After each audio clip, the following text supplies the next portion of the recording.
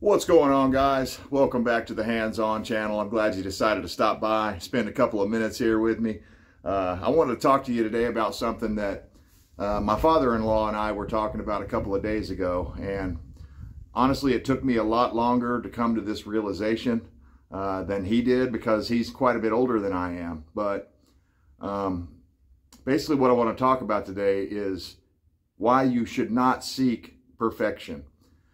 It's one of my character flaws. I'm a bit of a perfectionist. You know, if I make too many mistakes, or I say too many times on my videos and stuff like that, oftentimes I just delete them because I'm such a perfectionist that it can be quite frustrating. But more to what I was talking about with my father-in-law, it's like, you know, when you're doing projects on like a shed, you're building a shed or you're building a cabin, which we're going to talk about here in a little while on a different video. In the past, I have been very prone to seek perfection on those sorts of endeavors, right? And the problem with perfection is that it slows you way, way, way down. And I would argue that no house that is built in the United States of America today is perfect in any way. These people put these stick and brick houses up all the time, and they're nowhere near perfect. Many of the walls aren't square.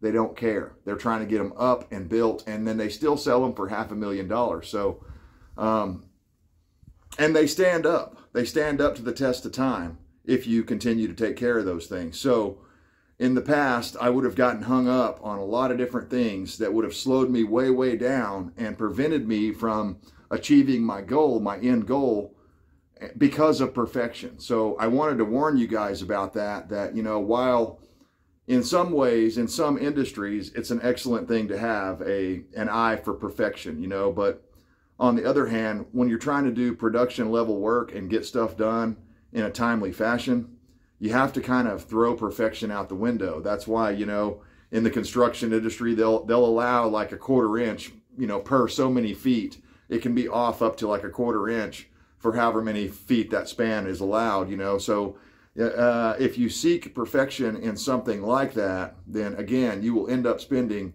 10, 20, 30 times more time than you would have if you just went ahead and did it and accepted the fact that the 2x4s you get at Lowe's and Home Depot must come from the twistiest tree ever in nature. I'm sure you guys have seen that meme where it's like a tree like this, and they're saying this is where they harvest the Lowe's and Home Depot boards. And that makes a lot of sense, because as soon as I buy them, you know, I shop for them, I sight them, I look at them, I do all this stuff to make sure that I get good wood. And then usually by the time I'm ready to do my project, you pick it up, no matter how you store it, even if you sticker it, even if you stack it perfectly, you'll pick that same board up that was perfectly straight in the store, but by the time you're ready to use it, it's got a big curve in it, you know. And, you know, in the past, I might have went ahead and gone and bought some more boards just to make sure that, you know, I had straighter materials to work with off the start. But you know, that's just one example, whether that's automotive related. You know, I've been thinking a lot about this myself. You know, the show on YouTube that used to be on YouTube called Roadkill with David Freiberger and Mike Finnegan is one of my favorite shows back in the day before they moved over to Motor Trend and put it behind a paywall. It used to be one of the best shows on YouTube. And anyway, one of the things that they kind of taught me is it's okay to drive a car that has rust holes in the sides of it, and you know, and is literally on its last legs. So I've been thinking a lot about that with some of my projects and stuff in, you know, in the past, like with my Monte Carlo. The whole reason that I pulled the engine out of my 72 Monte Carlo was because I was afraid that as I was driving it on these roads and stuff, they're so beat up that I was actually just doing more and more wear to the thing by keeping it on the road, although that was a mistake. Of course, back then I thought I'd be able to have the time or make the time, come up with the money that was going to be necessary to do a full frame off restoration on that thing, especially once I got my first shop built.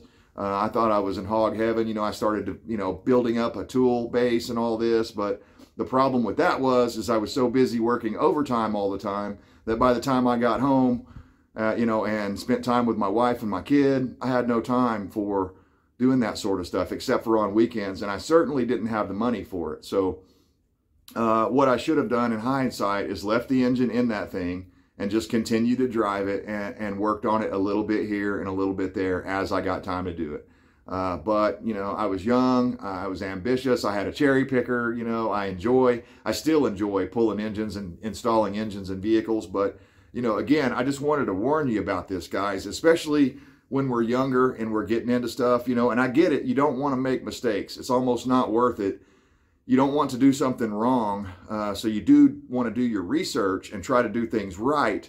But again, seeking perfection is not going to suit you well. You will not get a lot of your projects done if you're holding them to the level of perfection. So as I've gotten older, I'm almost 49. Next month, I'll be 49 years old. As I've gotten older, I'm seeing things in a little bit different way. You know, in the past, whenever I would do stuff and my wife would be like, man, why does it take you 2 or 3 times longer than it would take anybody else to do this job? And I'm like, well, because I'm trying to do the damn thing perfect and right the first time. And that has been a big part of my problem growing up. And now that I'm older, you know, and let me explain this. Let me preface this. The reason that I did it that way was because I thought, you know, I want this thing, whatever this thing is, I want it to last the rest of my life, and I never want to have to mess with it again. So I'm going to do it right one time, perfectly, and get it done with, right? And again, that might have been an okay mentality. It got me to where I am, and it made me always strive for better and better and better alternatives and methods and things like that to achieve the same goal. But what I'm trying to tell you is now that I'm 49 years old, I see that, you know, most likely I've already lived half of my life. So whatever I build, whether that be a cabin or a house or restoring my 72 Monte Carlo or doing all those sorts of things, the bar has been lowered because the rest of my life isn't as long as the first half of my life now. So I would imagine, unless something comes along and, you know, maybe somehow I slip through the cracks and make it to be 105 years old. I doubt it. I doubt it because of the lifestyle that I've lived and things like that. You know, if I get out of my 70s, I think I'm doing pretty well. So, you know, that being said, I'm 49, almost 50. That means I've only got, you know, 20 or 30 more years left here on this planet to not only achieve my goals, but to live in those goals. And, you know, over here, if you don't know, you know, I've got to assume that you've never watched one of my videos before. If you don't know anything about me, I'm a mechanic. I've got my own 100-acre land. That's where we are right now. I've got 100 acres of land that I'm trying to develop. It's pretty much raw land, but I'm trying to develop it so that my wife and I can move over here before we retire and die, right? That's the goal. And I'd like to get over here way before retirement age. I'd like to be over here right now. I'd like to be living here at this location right now. But again, you can't rush the stuff either. And you know, when I say these things about perfection and not trying to seek or holding yourself to that high of a bar, I also don't mean do it in such a crappy way that, you know, you wish you hadn't have done it or you have to end up doing it over again. You still want to do it good enough, right? That's the thing that I seek now. There's my dog Chloe back there. That's the thing I seek now is good enough, right? I don't have to make something that's going to be a 100-year building because I'm not going to be living for another 100 years. And so far, my child, you know, I only had one kid, my wife and I, and she's a female, so she's not that interested in my land out here. So most likely, once my wife and I pass from this earth, you know, no one in the family, unless things change between now and then, no one in the family is going to be interested in this. So this is our thing only. And so, again, I want to achieve my goals in a timely fashion. So if I seek perfection and I insist on perfection at every turn, I'll never get this done.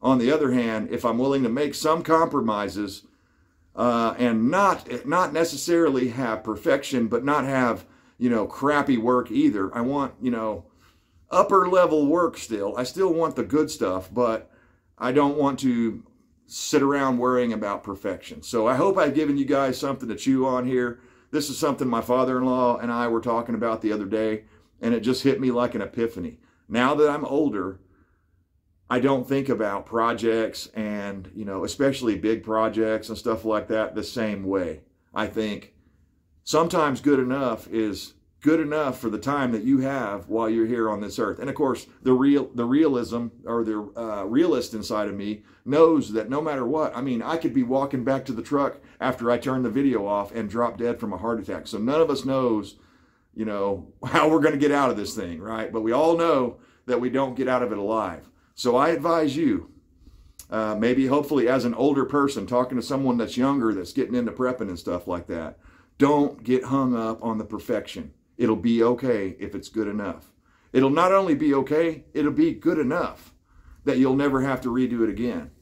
If you use the right materials, follow the right practices, all that sort of stuff. You still have to do your research, especially on something that you don't know a lot about. But I'm not saying that. I'm not saying turn your back on all that. No, but what I'm saying is if something's a 1/4 inch off, you can't beat yourself up about it. You just have to roll with the punches and get the come along out to make that wall go where you want it to go, right? You know, and again, back to my old 72 Monte Carlo, you know, I regret that that thing has been sitting there static for the last 20 years since I pulled that engine out. And, you know, the good news is I never sold it. I've been offered money many times, and I've thought about it a few times because, again, my lifestyle has changed, the direction. You know, when I bought that Monte Carlo, I was living in the city. I was in high school. I was living in my mom and dad's house still. You know, it was a long time ago, man. And I was driving on city streets. Well, now I'm out here in the country, and I drive on gravel roads. I mostly need a pickup truck. A Monte Carlo, a 72 low-slung car like that is not ideal for the conditions that I'm in right now. But at the same time, I'm not going to give it up. I want to drive it on the gravel roads like the General Lee. And if you don't know, it's kind of bright orange, that same color as the General Lee. Even though it's a Chevrolet, it's still one of the things that attracted me to that car. It just looks fast when it's sitting still. And anyway, I'm going to get that thing going. And I've decided I'm not going to be perfect about it, you know. And honestly, that's another factor. I'm not trying to, who are you building the thing for? If you're building it for someone else, then you do need to like try a little harder, seek a little bit more of a perfect situation, right? If you're building something that's going to have like the white glove treatment like a car, and you're going to take it into some, you know, major auction or something, and they're going to check and see if the brake master cylinder is factory original, then yeah, in that kind of a case, if you're building a factory original car and it has to be perfect, then, you know, there are some instances where perfection is still required, is what I'm trying to say. But for a vehicle you're just going to have and drive yourself, you'll never sell, you never see yourself selling, just fix the damn thing up, get it running, get it driving, get it on the road. Even if it doesn't drive all that great, get it on the road, then you'll be able to pull it into your shop or your garage or your driveway and work on it when and, you know, at the time that you have available to work on it. So anyway, guys, just wanted to make a quick one here about perfection and how it's not a perfect world. You're not a perfect person, neither am I. And so maybe the best answer is, you know, strive for perfection, but don't get hung up on it when you don't reach the, you know, you don't hit the bar, right? I mean, it's going to happen over and over and over. Always, as always, the best saying I've ever heard that applies to everybody's life is shit happens. You can have the best plans in the world, the most perfect plan laid out, and then something else unforeseen happens and wrecks the whole thing. So don't get hung up on perfection. Be yourself. Do the job. Do it right. Do it good enough. But don't let yourself mentally talk yourself out of even starting the project because you seek perfection to such a level that you won't even start the project. And, you know, and again, that's what I'm speaking from personal experience. So just something to chew on. Again, I'm not saying do shit in a crappy way. I'm saying still do it a great way, but just maybe not to the same level that, at least for me personally, I don't worry about it. I don't sit there and lose sleep over it if one little thing is off, or if I forgot to put a screw on something, or if whatever, right? I mean, unless it's something critical, that wouldn't really even matter, you know? So anyway, let me know what you guys think about this. Have you found this to be the case in your life as well? This is something that I didn't expect. I've always been a perfectionist. And as I've gotten older and closer to 50, I'm like, you know, perfection just isn't that important to me anymore. I just want to get the job done right the first time, one time. I want to be one and done still, but, you know, I'm not going to let something like striving for perfection stop me from doing the job. So anyway, let me know what you guys think. Have you discovered that as you've gotten older, that you don't seek perfection at the same level? It was just something that I thought was really interesting. Let me know what you guys think down in the comments. As always, I stand for liberty to the bitter end. I hope you do too.